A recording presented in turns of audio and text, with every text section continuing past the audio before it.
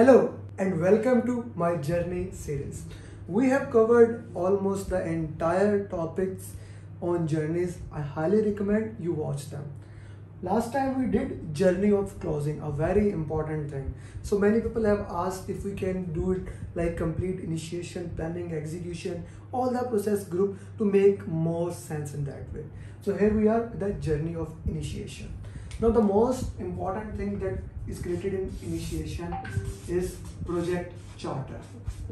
Project charter is simply the most important document. There are many questions: who creates the project charter, how the project charter is created. First thing, project charter is created and approved by the sponsor. It can be steering committee for the multi projects, but it is approved by project sponsor, and he is the guy who at the end will even approve the project. So sponsor is the person. Project manager is actually getting authority in this process. Before that, project manager has no authority. Here we will be deciding the organization will be weak matrix, strong matrix, projectized, all those things. Project will be official. Okay, it's more of a project. Key deliverables will be there, key milestone, key stakeholders, all the key things. And another thing that is created with the project charter, as soon as the project charter is created, is assumption log.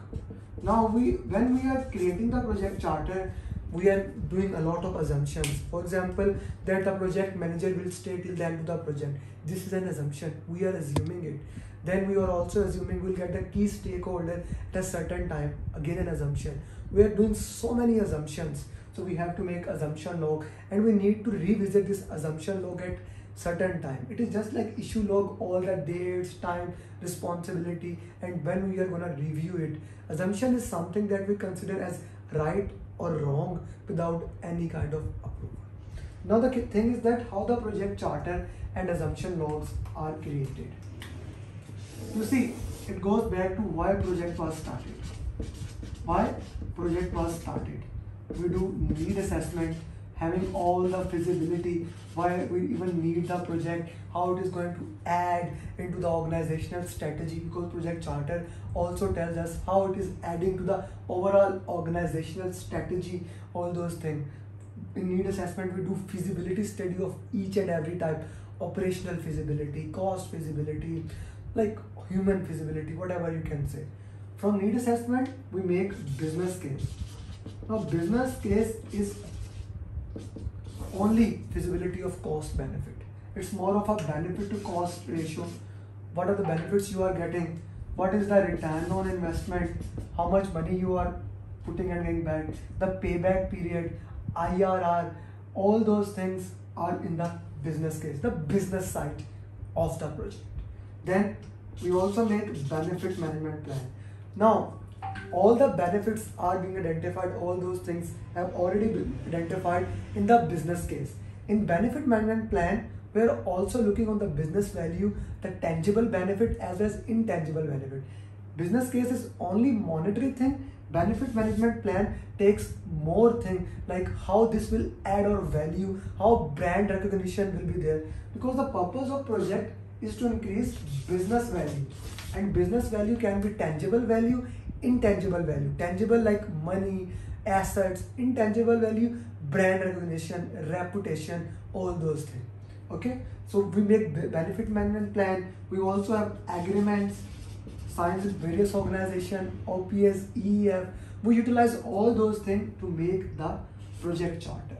Once the project charter is created, the project is officially authorized.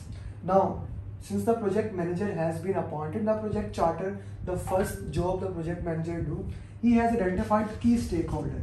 He will communicate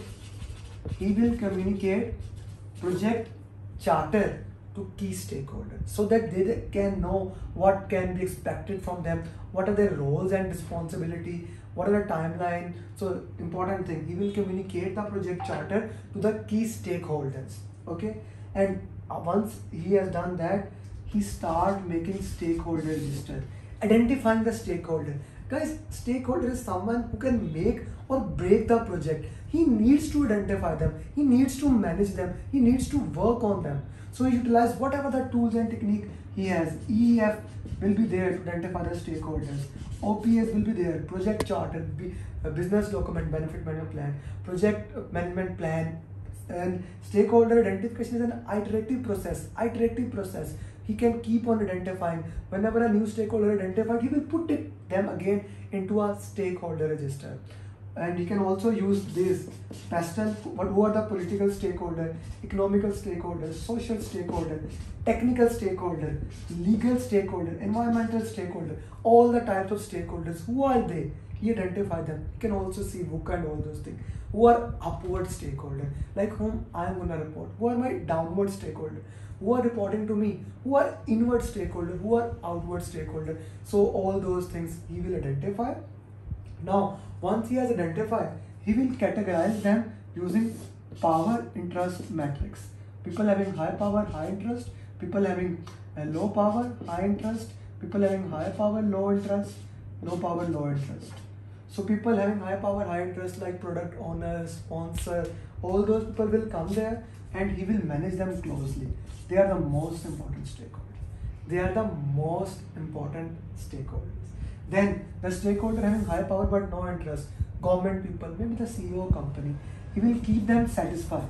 It's his job to satisfy them however he can. Now people who have less power but they need information, he need to keep them informed. People having low power, low interest, we put them in watch list. We do not ignore them. Maybe at certain time of the project, we need to revisit it and their power get increased. So we need to see how to deal with them. Now we have a stakeholder register in which we have who are the stakeholders, what are their power, what are the interest, how we are gonna manage them, are going to manage closely, keep them satisfied. Now, sometimes we can also make stakeholder engagement matrix at this stage or at planning stage.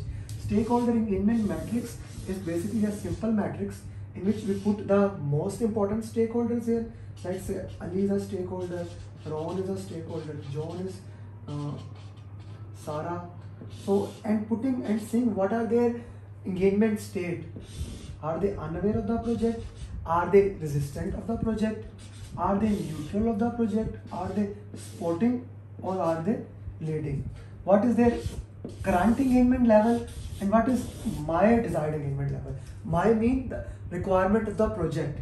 So let's say Ali is currently unaware that Amir is providing PMP trainings. He is using success coaching system. He also have batch program once in a month and one-to-one program, and his success rate is 99.3, all those things.